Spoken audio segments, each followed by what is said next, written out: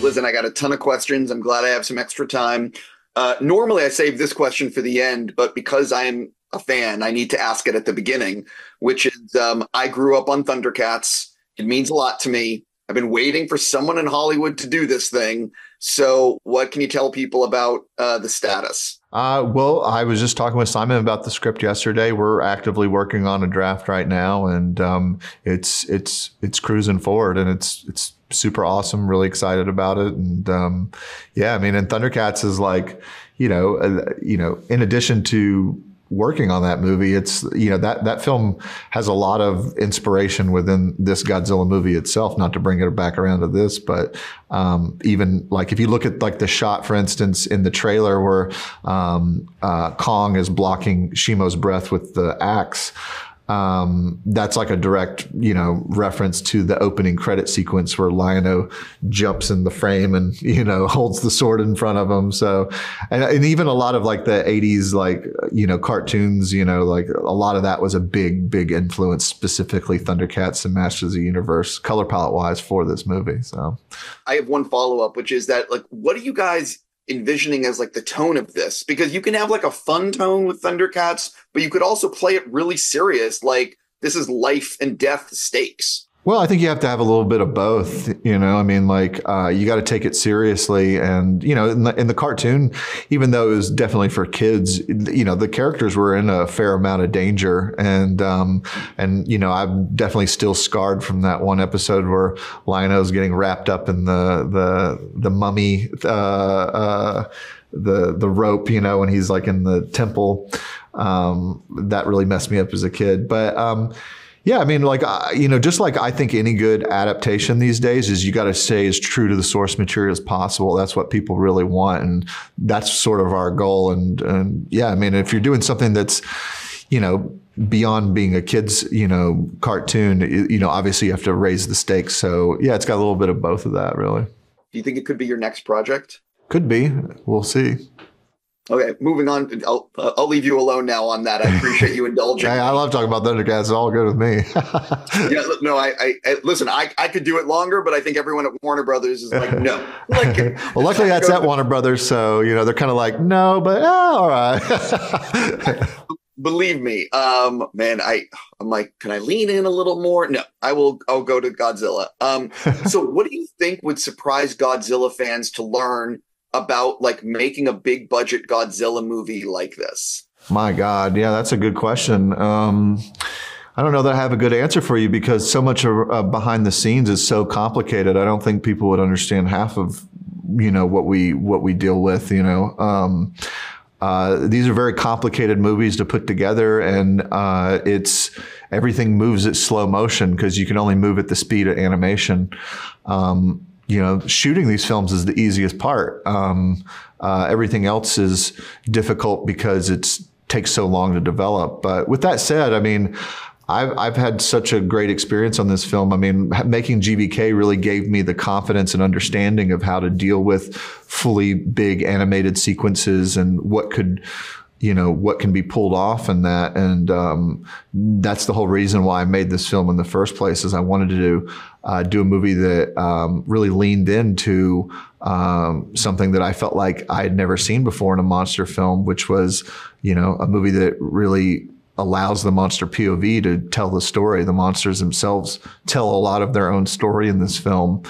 And that was the draw for me. I wanted to do something groundbreaking that even though you've seen hundreds of monster kaiju films before, I don't think there's ever been one that leans into allowing the monsters to tell their own story before like we do. One of the things about this is you obviously have a budget and each VFX shot costs a ridiculous sum of money. What did you learn on the last one that you took to this one in terms of where and when to spend resources, or you know what I mean? Like, because there's so much cost on every shot. Well, that's one of the biggest things you learn when making a big tentpole Hollywood film is that, budget is such a number almost doesn't mean as much as what you do with it, because at the end of the day, sometimes when movies have more money, it just means there's going to be more waste because everybody knows that there's a parachute to bail them out, you know? And so they end up just kind of splattering paint against the wall. And you look at the film and you're like, well, this movie costs the same amount as this one, but why does this one look so much bigger? And the reason for that is because they're just not wasting as much. And so having made Godzilla versus Kong, which up until then was by far the biggest movie I'd ever made, it gave me a better understanding of really what that, because that type of budget is very abstract until you make it. But then you just realize like the key to it really is just, it's knowing how not to waste the money and to put it all on the screen. And, for me, I just knew that like leaning more into a film that was going to be fully about the monsters and in that regard, lean more into the animated aspects of it was something that could push that budget even further, I knew we weren't necessarily getting more resources than we did on the last movie, but I knew we had to make a much bigger, more expansive film. And that's exactly what we did. Somehow we ended up with almost double the VFX shots that we had in the last one. But it was just because we were smarter with the way we did it. I've spoken to a lot of directors and they basically say that if you don't change what you are planning on doing, you don't have that many revisions, you can make the money go a lot further. That's very true. That's like one of the biggest keys. And that was one of the most important things that we did as well. Because those last minute changes are a lot of those are like the waste that I'm talking about. And really like a lot of, especially like the major monster sequences in this film are very similar to the very first draft of the script that Terry Rossio wrote. And we stuck very, very true to that. So one of the things about this franchise is that there's a lot of not cooks in the kitchen, but a lot of people that have to make decisions on what you can do because it's, you have multiple studios and everything else. So what is it like sort of, you know what I mean? Like trying to figure out the movie you want to make while also appealing to Warner Brothers and Toho and all the people that have to say yes. Well, I mean, I'm very lucky because I'm a very collaborative filmmaker, so I understand the strengths of collaboration, and also I'm a very empathetic person. So sometimes you, as a filmmaker, have to look at the movie from a producer's perspective, and you have to say, well, if I was in their position, what would make them feel respected and heard, while at the same time I have a very clear vision of something I want to do. And sometimes, you have to, sometimes you see different ways about approaching something, and sometimes you're right on the same page. And at the end of the day, it's really about just making sure that everybody feels heard. But at the end of the day, you have to follow your heart and your vision, and you can't let that change up too much. But a lot of great ideas come from other people sometimes. And by that, I mean, sometimes an animator might have a great idea. The prop guy might have a great idea, and then obviously producers have great ideas. And I think there's always this sort of us versus them sort of myth out there. And I think if you have good producers, it's not like that, even on a big movie like that. And, I've been very lucky with these films to collaborate with, Mary Parent, Alex Garcia. They're both fantastic producers, and both of them have been making these monster movies for a while. But, I will say, like, when I came on Godzilla versus Kong, I did have that sort of complex of feeling a bit like a guest to a franchise, like each film was always a different filmmaker. And, I'm kind of standing on the shoulders of giants, literally and figuratively, when I'm making Godzilla versus Kong. And even though I felt like I was able to persevere in that and make my own movie, it was really only when I got into this film that I felt like, okay, everybody really trusts me now. Like I have my vision for what I think that now, based on my experience on Godzilla versus Kong, where I can take this, and I have the confidence to do it. And so in some ways, I felt like, more like I was able to put myself in this movie almost more than I have in any of my films since maybe like The Guest, in a lot of ways, this is a very kind of personal journey for me in this story. And having been in the MonsterVerse now for almost 7 years, I feel like I feel real ownership on what's going on. And that's been a really fantastic feeling. One of the things is that Godzilla is very popular right now. You have Monarch, you have Godzilla Minus One.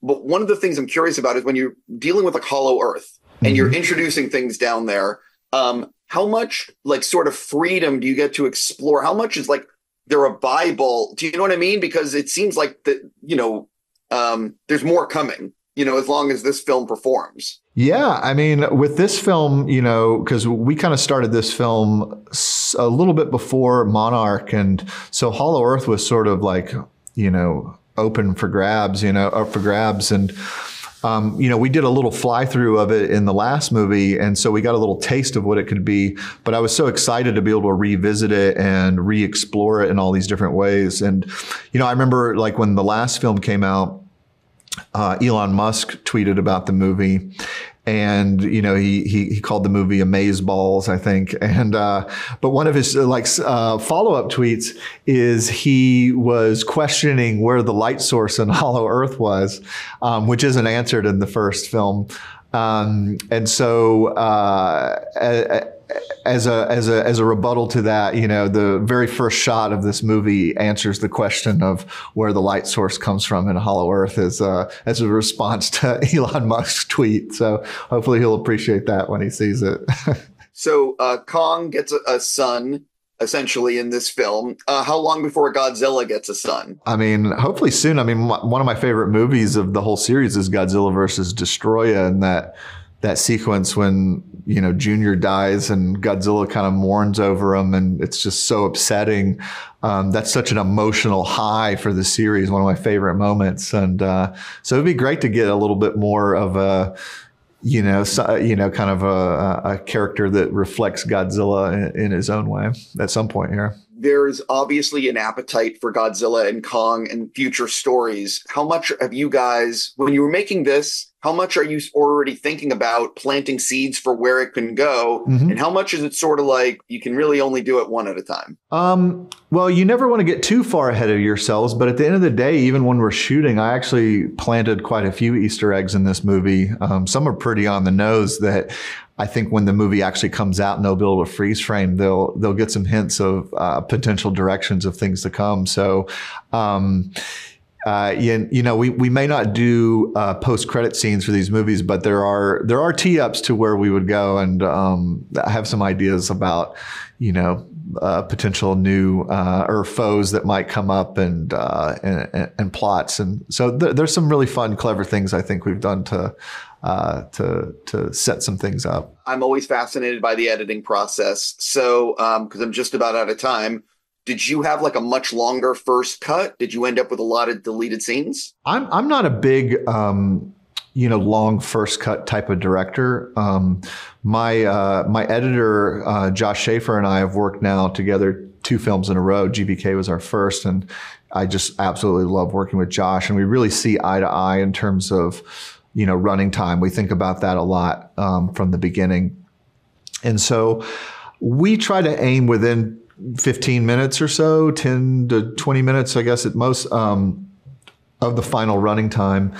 And so I think the editor's cut for this film was like 2:08 or something, 2:10. It wasn't long, and that was by design. I mean, you can edit any movie into 4 hours if you want. So it's not like we didn't have enough material to do that, but right out the gate, we're like, well, let's not create any illusions to any, to an unrealistic version of this film. Like, we want it to be, we knew that the movie was going to be about or just under 2 hours. And that's what we geared towards from the beginning. I already got a wrap, which sucks, but I'll just say that I really hope it's a huge hit because I obviously want more. And, I really enjoyed watching the Titans fight. Oh, so thank you very much. Appreciate that. Cool, man.